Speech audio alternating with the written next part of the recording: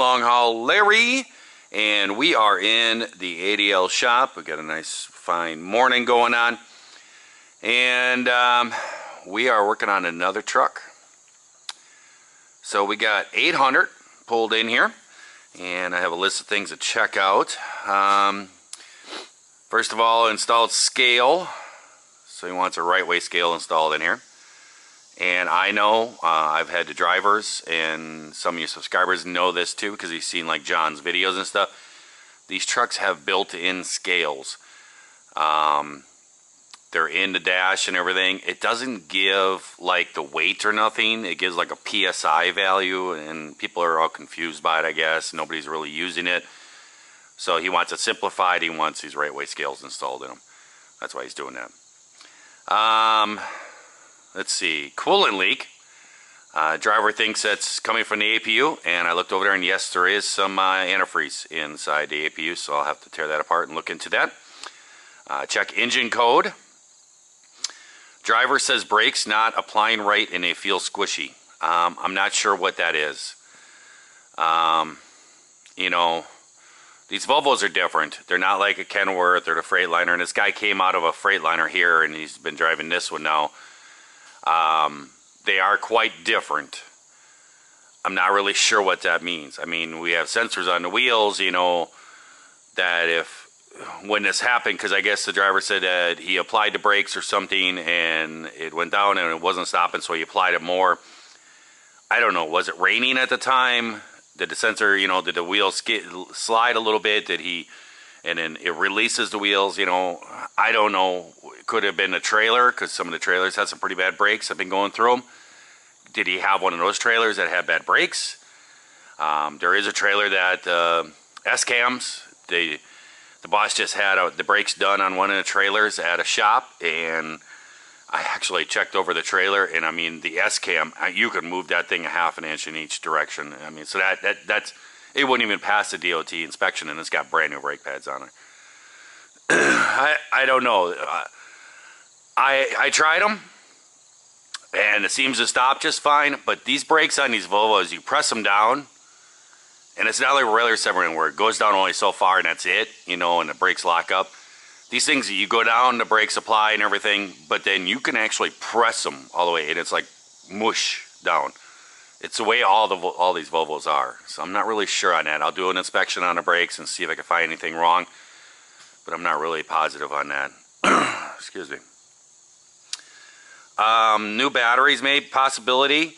I actually have the cover off over there, and I'm looking at them, and it looks like maybe one battery's been leaking acid and another one looks swelled up. So I have checked them, and it says check pack. So I'm going to be tearing the batteries apart and checking them all individually. Driver says right side hub oil leaking. Okay, I've already talked to this driver about this. I don't know if he doesn't believe me or what the deal is here. But I don't know if you can see it or not, but the oil level is right at the bottom of this rubber plug. Now, this is overfilled. And he has the covers off on him, so I think that he's paying very close attention to it, and I think he's actually been putting oil in them. This line right here that is on here, this is the oil level. When you look at semi-hubs, they have a line. Sometimes they might have two of them, and it can be anywhere in between those. These hubs do not take a lot of oil, okay? They do not have a lot of volume of oil in them. And if you overfill over this line right here, what happens is when you're rolling down the road and this gets all warm and you build heat inside that hub, that oil gets warm and everything else, it expands. And when it expands, what happens, instead of blowing the seal out that's on the backside and blowing oil out there, which it's going to do, what they do is in these caps, there's a little tiny pinhole right in the center. And you can see there's oil on here and stuff. There's like a little mist, you know, little fine oil. I'm telling you right now that I believe, just by looking at this, that what's happening is he's overfilling this, and when it builds up, that little hole releases the pressure, and a little fine mist of oil will come out of there. When that happens, it's releasing out here. It's doing the job it's supposed to be doing. But these are overfilled. I mean, it's all the way up to the rubber. So that's what I would say is the problem. I don't see the gasket leaking there. I've already looked at the inside seal. That's not leaking. It could be that little rubber piece in there. That could be leaking. But being overfilled like that, you can't really tell. And I don't have those rubber plugs just to replace them. I could just replace the plug. But basically, the oil level just needs to be lower. This side over here is exactly the same. So I know he's topping these off. So that's what's going on.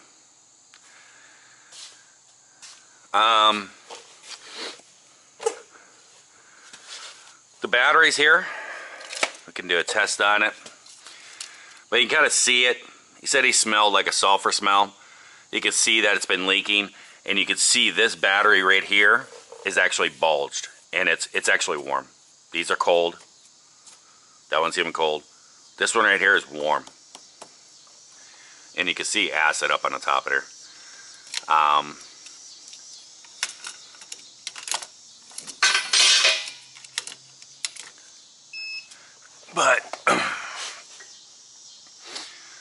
So it's at 12.84 wiggle clamps. Give me a second. All right, let's go back.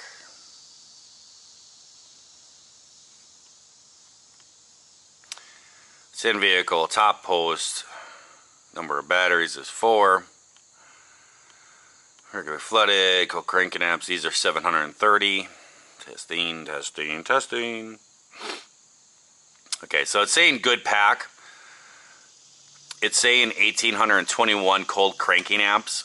Well, if you total them up, there's 3,000 cold, more than that. There's 1460 times 2 is 2920. So there's what, 2920 cold cranking amps for all this, and it's saying that it has 1820. So they are low. I did this test a while ago, and it came back check pack. So we're going to check the pack, and the way to do that is to actually tear all these apart individually. I did a lot of research in battery testers and stuff, and I actually called Midtronics and talked to them, and that is the one that they recommended, because you can actually test, you can actually test 4 batteries at one time, where a lot of testers you cannot. You have to individually tear this apart, and that's kind of a pain in the butt, because every time that you have a truck in here for a service or something like that, you can hook that up, do a test on it. Oh, it tests out good. You're good to go. But then when you have a situation where you have it come up, that it's checking pack, or it's on the verge or something, then it's then you gotta tear them apart and individually test them. Alrighty.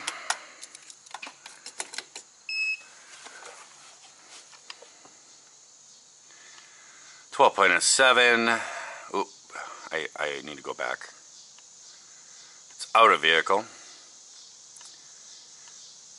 Cold cranking amp 730.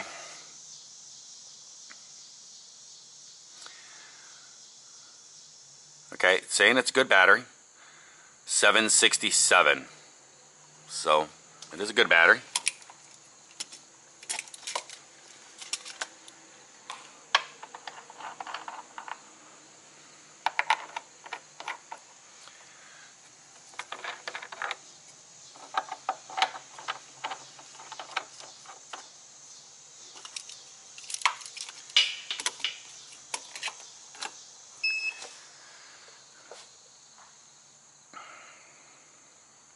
Okay, that one's a little lower, 12.12.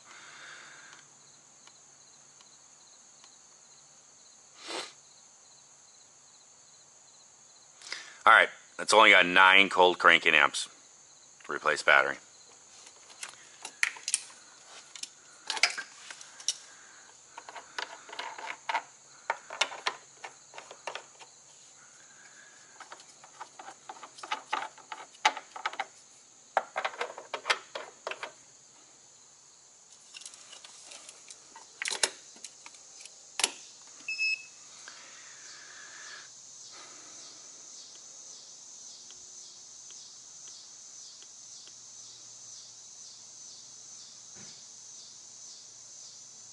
700 Coke cranking amps.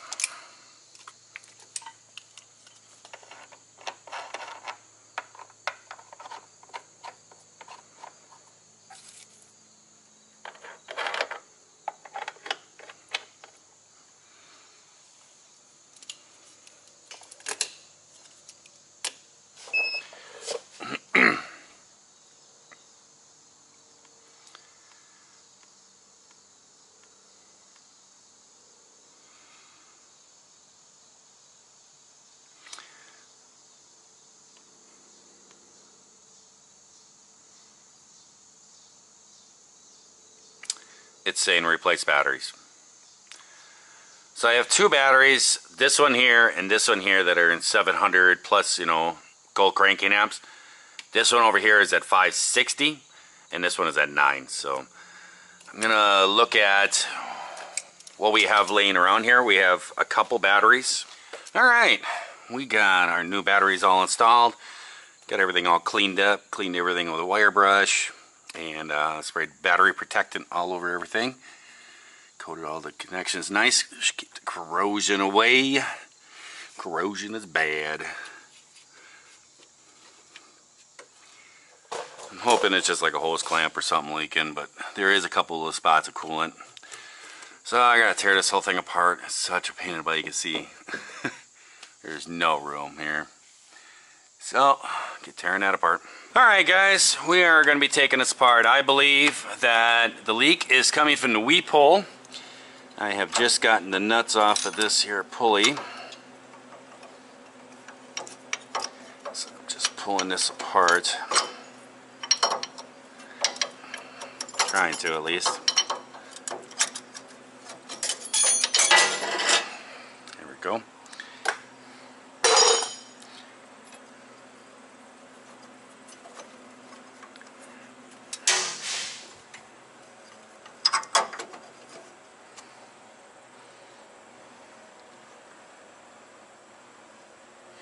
Yep, that's what it is.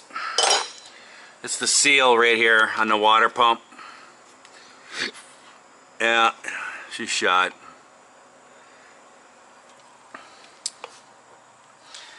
You can see here what's going on. There's a weep hole that's on the bottom of the water pump that leaks if the seal is going out.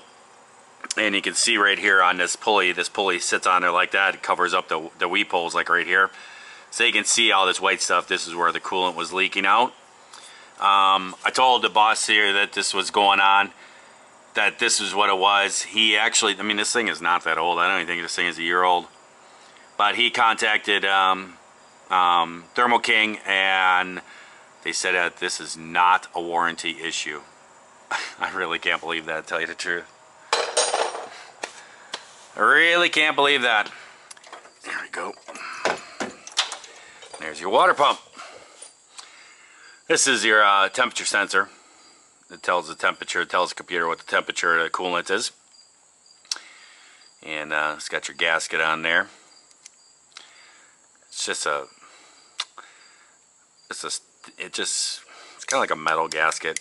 Has a little rubber on it. But this O-ring right here, this is the problem that I'm having with mine. It leaks here. And this is your water, your thermostat. This is your thermostat up on the top of here. And then you got your water pump, your pulleys right here. And you can't really see it. If I shine a light on it, you can see the chunks of rubber in there and stuff. That's what's leaking. But right there's that weep hole where it's coming out, and you can see it's all around there. Crack this valve. Yeah, I was worried about that. I gotta turn that. So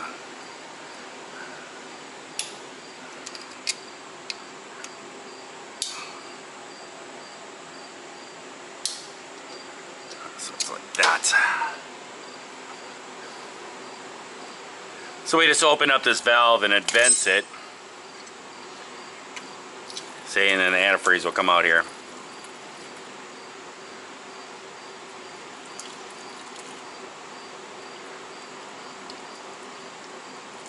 Just kind of burps the system and lets the antifreeze come in and fill up the engine block and everything else. And when it gets up to this high, then That way the engine doesn't have any bubbles in it, air into it.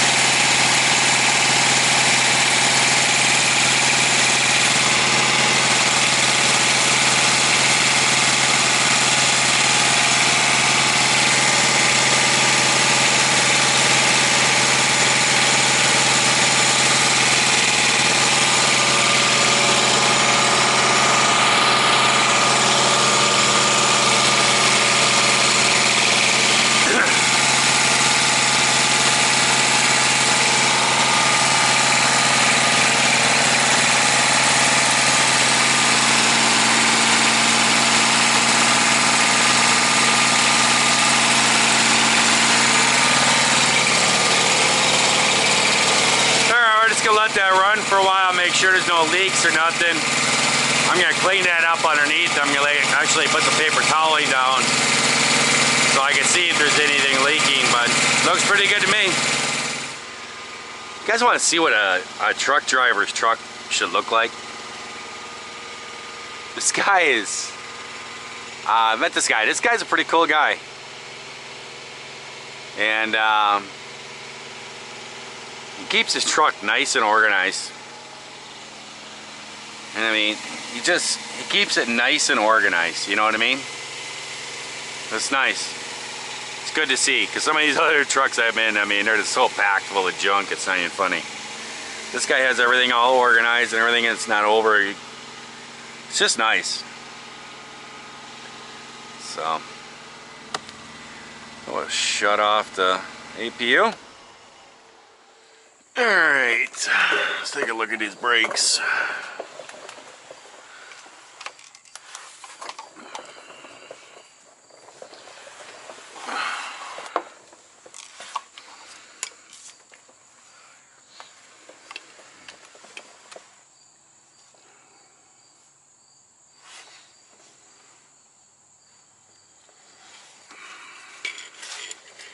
It's got a wheel seal leaking. Probably his problem.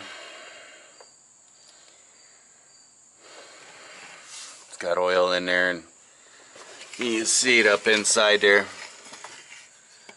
She's wet up inside there, around there, around the hub, so she's leaking. So it's just, you know, just like putting grease on there. It's just gonna slip. It's all gummy and stuff. Yep. And really the only thing else I can check out is to apply the brakes, go around. What in the world is this somebody backing in here about?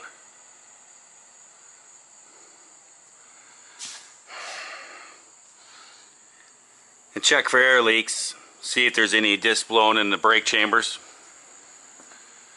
I have no idea whose this is about.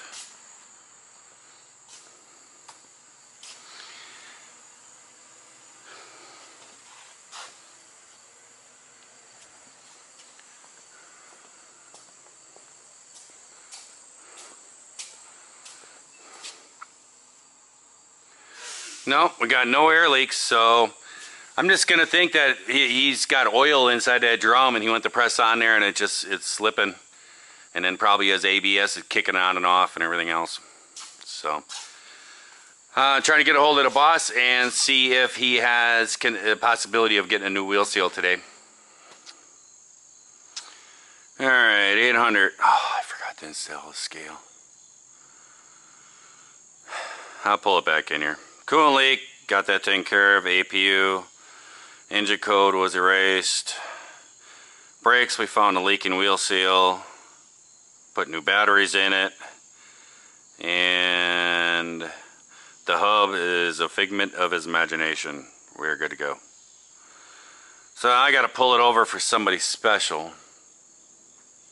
Are you special? Did you ride the short bus to school? Sometimes, but not today. You know, I had my truck greased last week. Okay. That's exactly the kind of setup they used. I guess it's popular now, huh? Instead of having that line going. Yeah, well, you're kind of restricted with that. That you can go around more. Got a line that's draped everywhere. That only lasts for what, like 30 minutes or less? That? No. On a battery? Truck and trailer with that? What, and the amount of grease? Yeah. Usually I run out every time I crawl underneath the truck. It never fails. I do all the top stuff, I crawl underneath, I get a couple fittings, and then it runs out. Then I got to crawl back out, put a new tube in. I usually go through about a tube and a quarter, tube and a half on a truck. On a truck. I went through 5 tubes yesterday. Wow. Yeah, I'm only supposed to be working on 1 truck this week. How much is a refill? A tube of grease? Yeah. I don't know, a couple bucks. Grease is cheap, parts are not. That's what I've been explaining to the boss. Because all the trailers, all the problems with all the trailers is because nobody's been greasing them. Yeah, so I've been going through and rebuilding all these trailers, and I just I sent him a text message. I said, I just want to give you a great insight into life. Grease is cheap, parts are not. All right, I'm out of here. See ya.